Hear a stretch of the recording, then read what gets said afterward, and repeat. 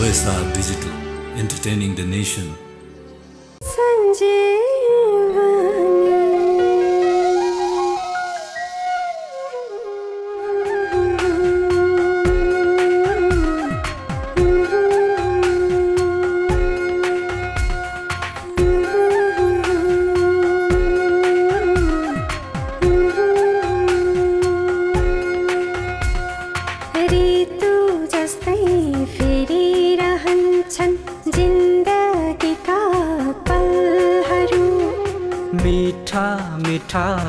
हुन्छन् सबैका सपनाका महलहरू मान्छेको जात एउटै सोच लक्ष्य थरी थरी निराशाले मर्छन् मान्छे घरी घरी लक्ष्य भेट्न हिँड दृढ बनी जिन्दगी बचाउने बुटी सञ्जीवनी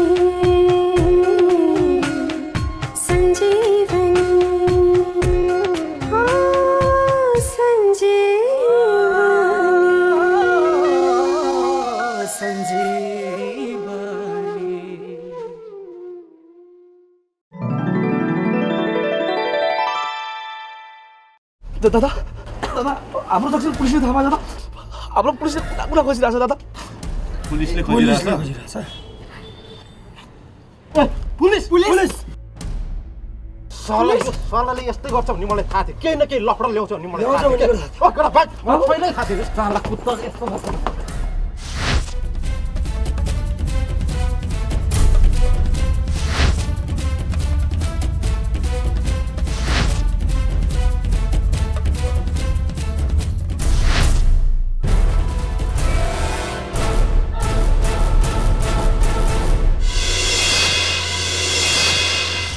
इन्स्पेक्टर पवन हुन्छ म पुगे अंकल के भयो किन आटेको म कसरी भन्नु अंकल तपाई सुनेजी बियोस हुनुहुन्छ अंकल भएको के हो भन न पहिला तपाईको छोरालाई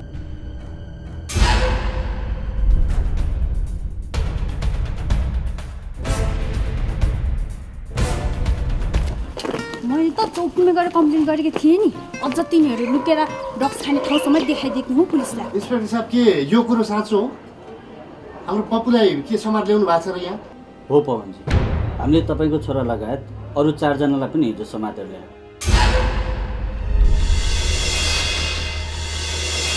उनीहरूले लागु पदार्थ सेवन गर्ने मात्र होइन लागु पदार्थ ओसार पसार गर्ने समेत आशंका पाएका छन्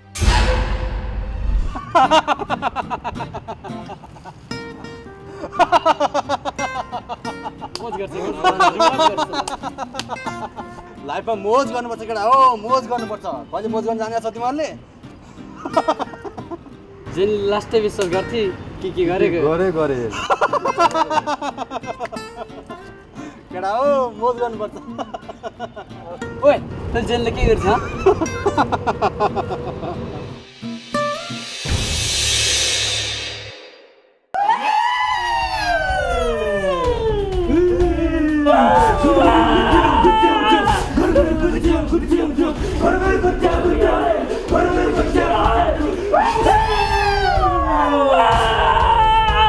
कति वर्ष बाँकी चाहिँ सुर्बिर बुढा 62 वर्ष त भइ छैन बिचारा सुर्बिर बुढो कति धेरै बाँच्ने मन थियो होला खुत्रुकै हुने भयो बुढो 100 वर्ष नागेका बुढाबुढी त आजै बाँच्ने रार गर्छन् यो त भर्खर 62 वर्ष त भयो नि किन बाँच्ने रहर नगरोस् त बस्ती रहर गरेर मात्र हुँदैन बुढा अब 13 दिन चढिआइसके ए सुर्बिर बुढा तँलाई जिन्दगीमा गरौँ लागेको खाउँ लागेको गर्न मन लागेको गर्ने खाने गरिहाल बुढा अब तेरा धेरै दिन छैनन् है बुढो हामी तँलाई लिन चाँडै आउने छौँ यही सन्दर्भ हामी आएका हौँ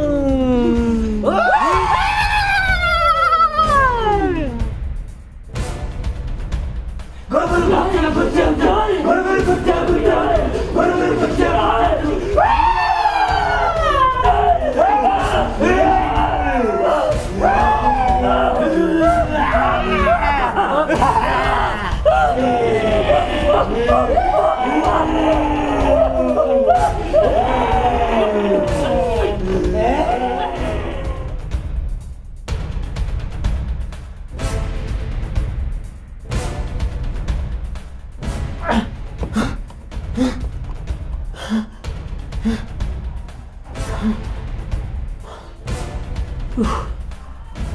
हे भगवान्, यो मैले कस्तो सपना देखेँ।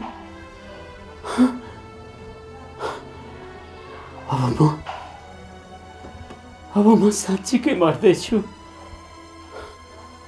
अब म धेरै दिन बाँच्दिनँ। मेरो आत्माले यही देखेर मैले आज यस्तो नराम्रो सपना देखेँ। हे भगवान्, म मर्ने भए, अब म मर्ने भए, अब म धेरै दिन बाँच्दिनँ। अब म मर्ने भए, हे भगवान्, हे ईश्वर। के भयो नि हजुरलाई? लाउन नि के भयो? किन यसरी पसिनै पसिना हुनु भएको? के भयो? साबी, मैले साबी, के भयो हजुरलाई? किन यसरी आत्तिनु भएको? किन यसरी पसिनै पसिना हुने गरी कराउनु भएको? साबी, मैले एकदमै नराम्रो सपना देखेँ। साबी, एकदमै नराम्रो सपना देखेँ। सपनामा मलाई यमदूतहरू मलाई लिन आएका, मलाई झन्डै घाँटी थिचेर मारेका।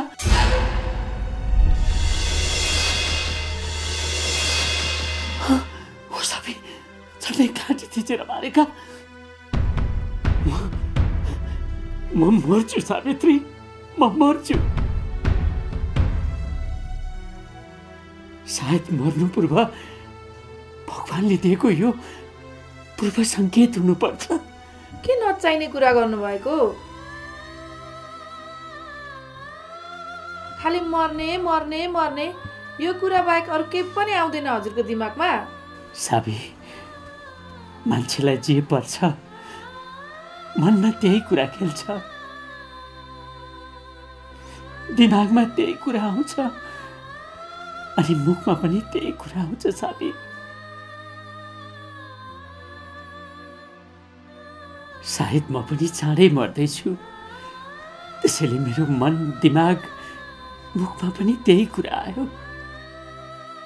साबी, सायद भगवानले मलाई मर्नुभन्दा अगाडि आफ्ना मनका इच्छाहरू पुरा गर्नको लागि, पूर्व जानकारी दिनको लागि यस्तो सपना देखाएको हुन सक्छ। हरे भगवान्, यत्रो पाको मान्छे भएर पनि कस्तो बच्चा जस्तो कुरा गर्नुभएको हजुरले? सपनाको कुरा पनि कहीँ साँचो हुन्छ त? कुनै कुनै सपनाहरू साँचो हुन्छन् सावित्री, जुन मेरो आत्माले मलाई भनिरहेको छ। म हजुरलाई कसरी सम्झाउँ? केही नसम्झाऊ सावित्री, मैले सबै कुरो बुझिसकेको छु, मैले सबै कुरो सम्झिसकेको छु।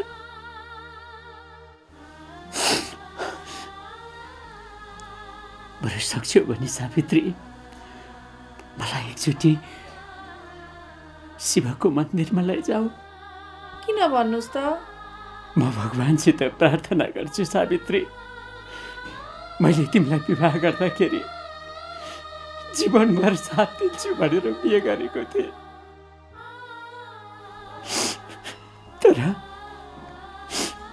तर मैले तिमीलाई पुरा जिन्दगी साथ दिन सकिनँ।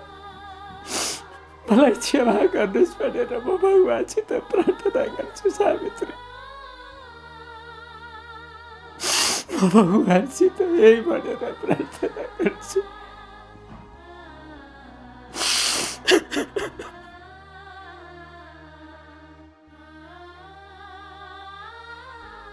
र मेरो मृत्यु पश्चात मेरी अर्धाङ्गिनी र मेरी छोरीहरूलाई उनीहरूमाथि कुनै विघ्न बाधा नआओस्, उनीहरू शान्तिले बाँच्न पाउन् भनेर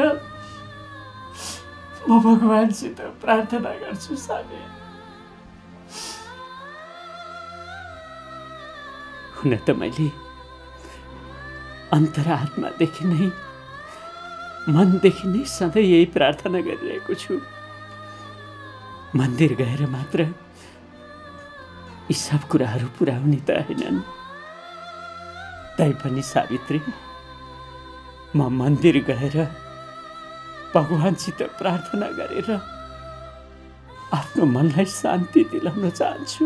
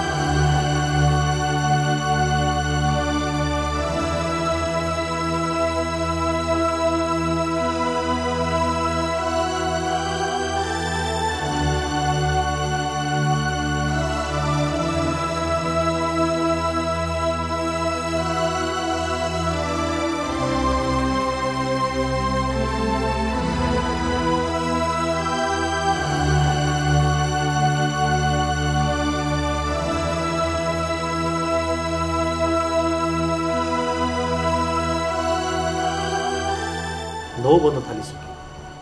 गङ्गा अझै आएन। खाना पनि पाकेको छैन। अफिस र ढिलो भइसक्यो। के गर्ने? अब खाना बनाऊ भने अल्छी लाग्छ। के भयो हजुरलाई? एक्लै गुनगुनै राख्नु भएको छ त? घरमा कोही नभएपछि कोसँग कुरा गरेर बस्ने त? के हो, तिमी त निकै मुस्कुराएकी छेउ, निकै खुसी देखिन्छौ आज। मान्छेले आफ्नो रहर, आफ्नो इच्छा, आफ्नो आकांक्षा पूरा गर्न पाउँदा खुसी हुँदैन त? मेरो सानैदेखिको सपना पूरा गर्दैछु म, कलाकार बन्ने सपना। त्यसैले खुसी देखेँ कि? त्यसैले बाहिरदेखि हाँस्दै आए कि? आज सरले क्लासमा खुसी हुने टपिकमा एक्टिङ सिकाउनु भएको थियो।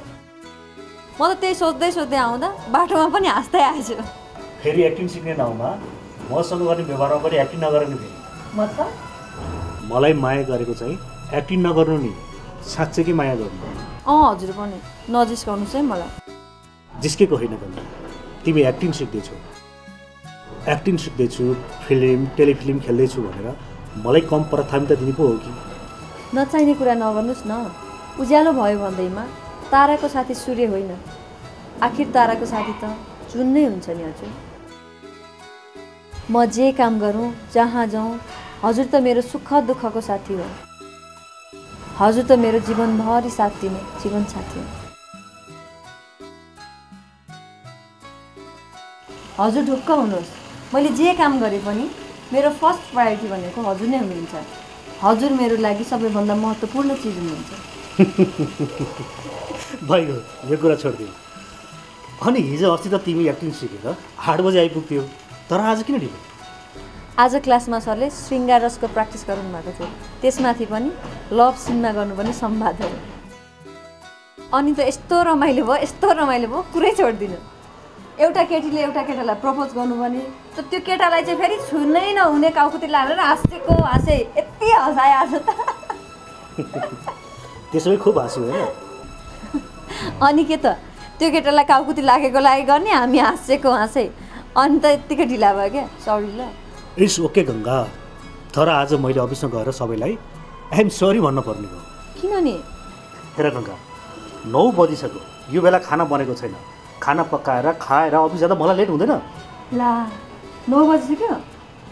डोन्ट वरी, मैले तरकारी र दाल बिहानै बनाइसकेँ, चामल भिजाइदिएको छु, 5 मिनटमा रेडी। ल हजुर ड्रेस चेन्ज गर्नुहोस्, म खाना रेडी गर्छु।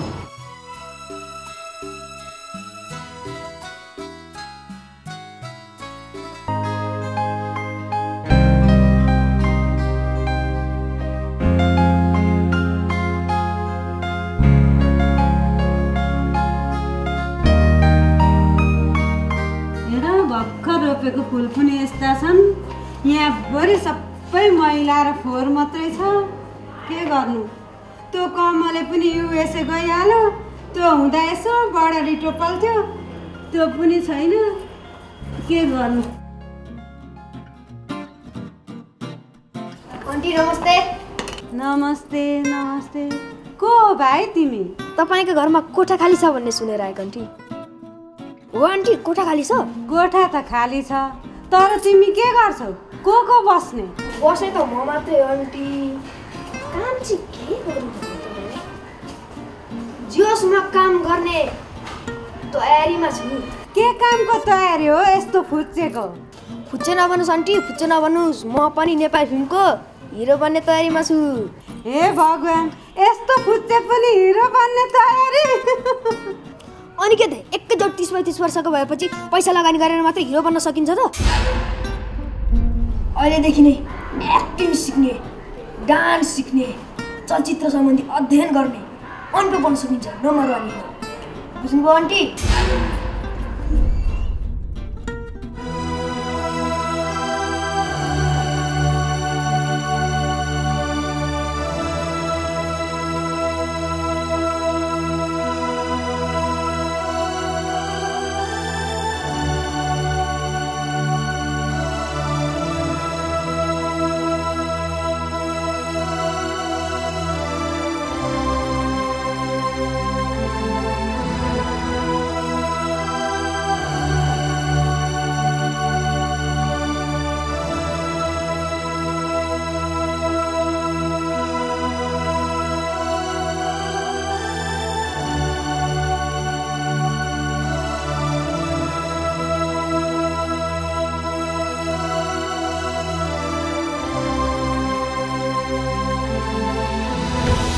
धेरै श्रीमती यानि कि अर्जुनको श्रीमती बाहिर काम गर्छु जब गर्छु भन्दा के भन्छन् आफन्तले के भन्छन् छरछिमेकी काम गर्ने मान्छेलाई कसैले नराम्रो भन्दैन हजुर यदि नारीले काम गरेको कसैले नराम्रो भन्छ भने त्यो कुरा काट्ने मान्छे आफै खराब हो